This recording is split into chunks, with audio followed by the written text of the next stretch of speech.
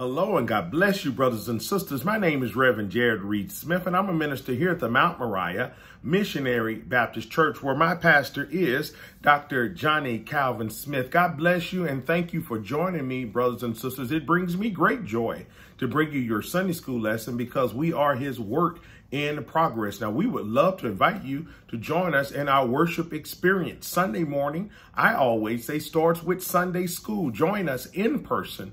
Of course, I share this Sunday school lesson, just a brief overview, but then we come in person.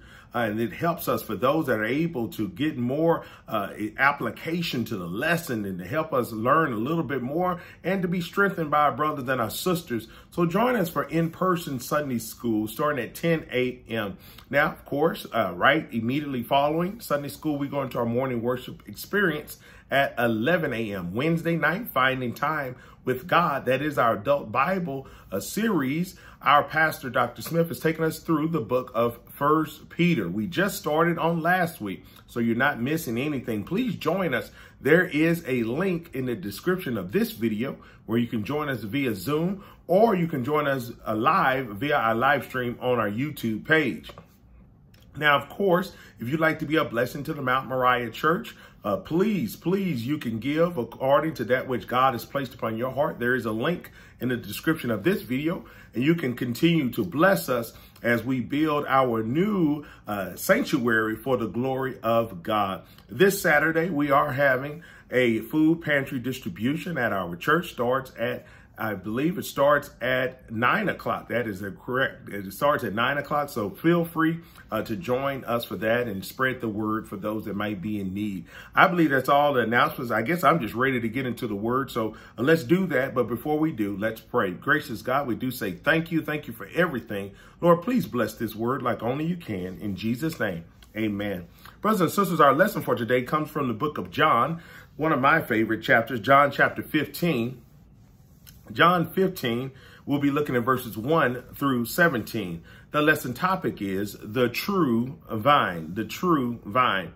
Now, of course, I've been doing things a little bit differently here lately. So let me go ahead and give you that outline for your consideration. Verses 1 through 8, a command to abide.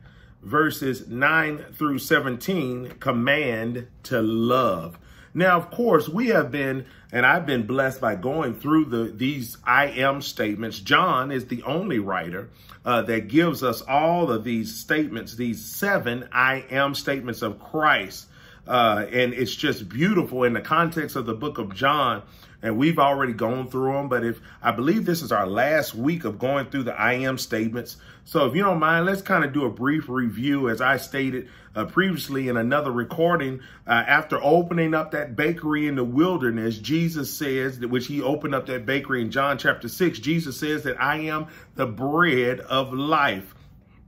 Before and after Jesus gives sight to the blind in John chapter 9, he says that I am the light of the world.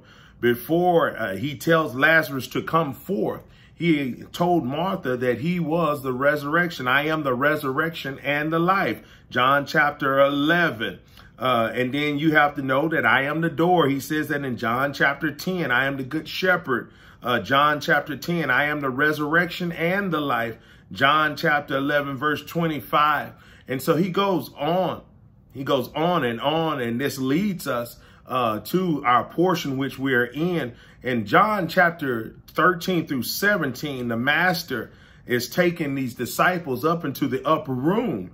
And of course, he's taught them along the way. He's healed the sick. He's raised the dead. He's given sight to the blind. But now he needs to prepare them for what is next, right? But he didn't come here to stay. Jesus was trying to get them to understand the context and not only get the people to understand who Jesus was, but the disciples had to get a good understanding of who Jesus was and what his true mission was.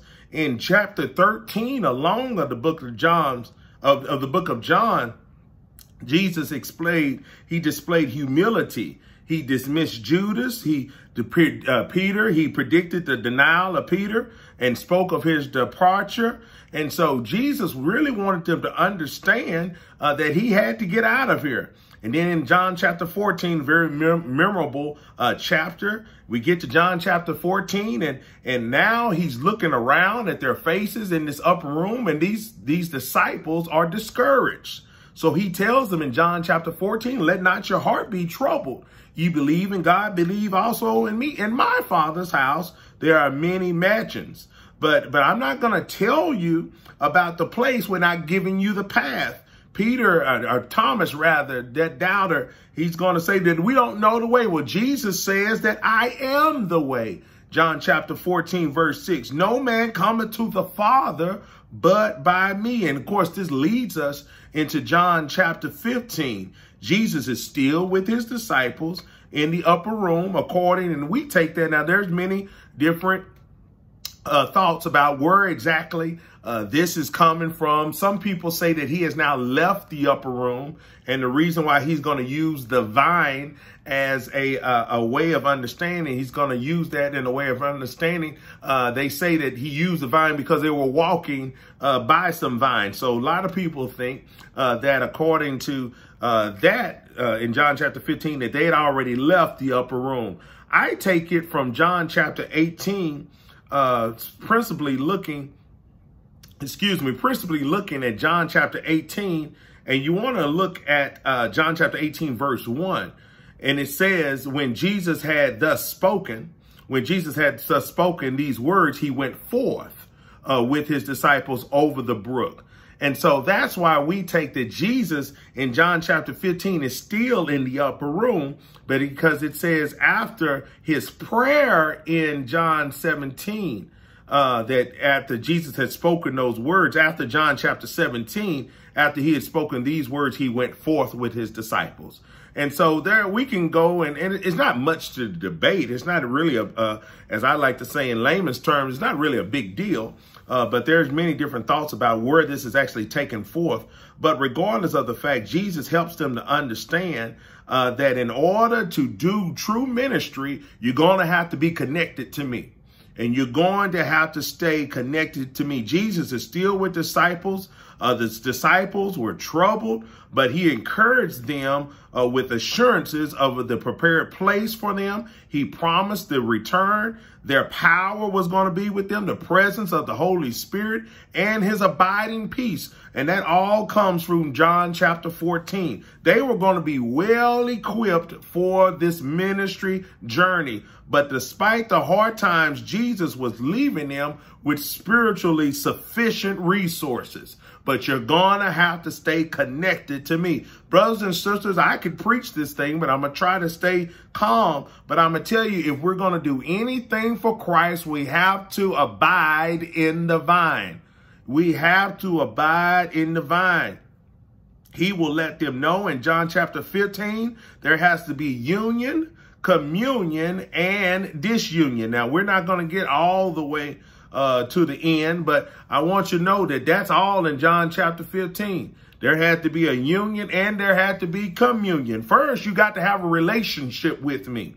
Oh, I think I'm there. See, because the first lesson that we get from this vineyard experience is there has to be a need for the relationship. There has to be relationship. See, I can't have communion without having union first. Oh, y'all, come on. Am I there? I can't have communion with Christ. I can't have communion with Christ until I have union with him first. See, I can't appreciate, I don't want to get too drastic, but I really can't have communion with my wife until she's my wife first. In other words, what am I trying to say? There has to be relationship first. And so he goes on, let's go on through this text. And I'm going to try to calm down. But I love John chapter 15. He says, and this we see that John chapter 15, verse 1, he says, I am the true vine, meaning Christ. And this is in red letters, like I tell the young people. I am the true vine, and my Father is the husbandman.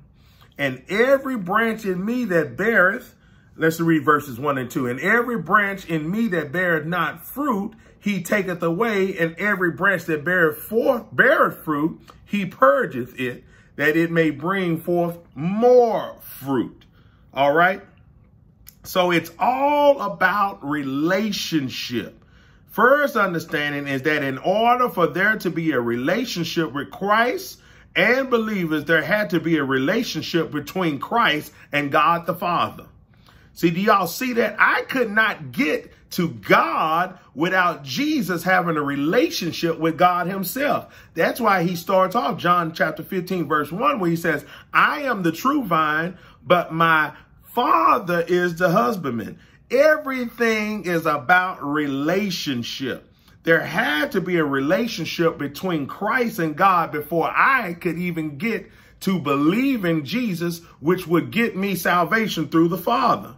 And in this relationship, there are distinct roles, brothers and sisters. See, the Son, he humbled himself to the Father. So he says that I'm the true vine and my Father, which is God, the Father, is the farmer or the husbandman. That's what we mean by the husbandman, the Father. See, God, the Father, planted me.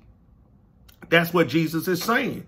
Now, he's using this figurative language. Y'all understand what he's saying. God sent the Son.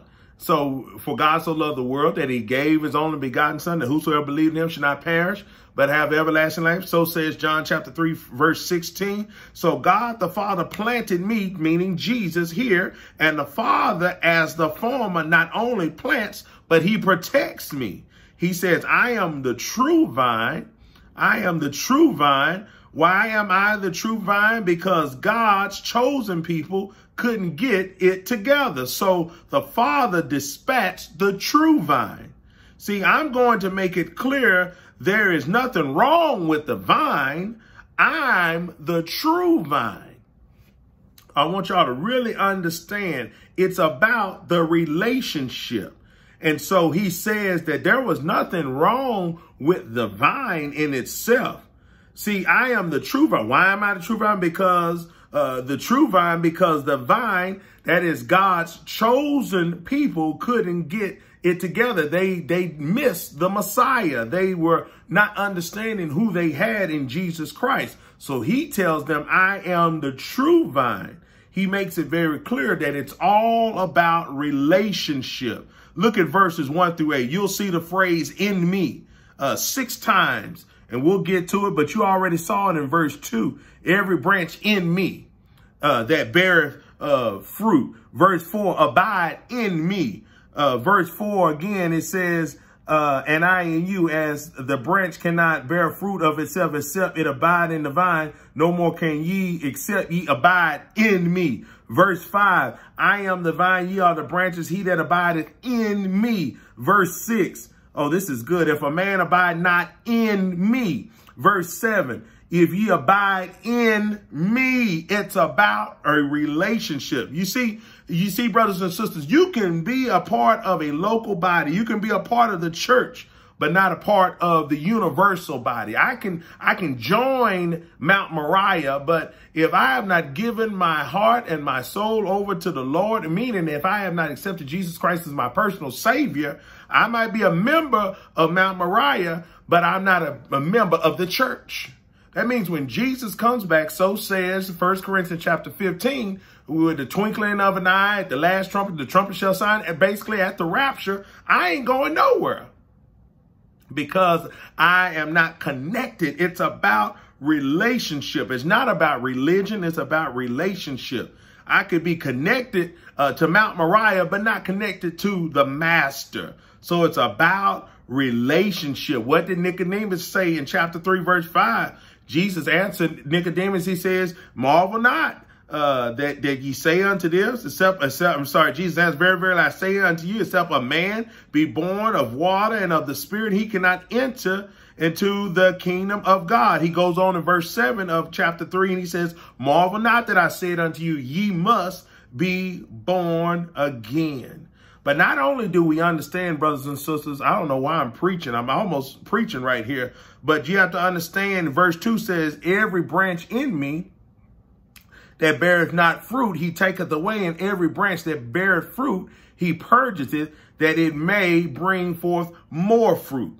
So we've seen in verse 2, no fruit, fruit, and then more fruit. Do y'all see that in the text? Now, of course, fruit is symbolic, and here it's talking about this fruit is what a plant produces on the outside that other people can see. It is the visible evidence of the inner working of the power. So in other words, what he's talking about is what we produce. Thus, it becomes our responsibility as believers to be productive.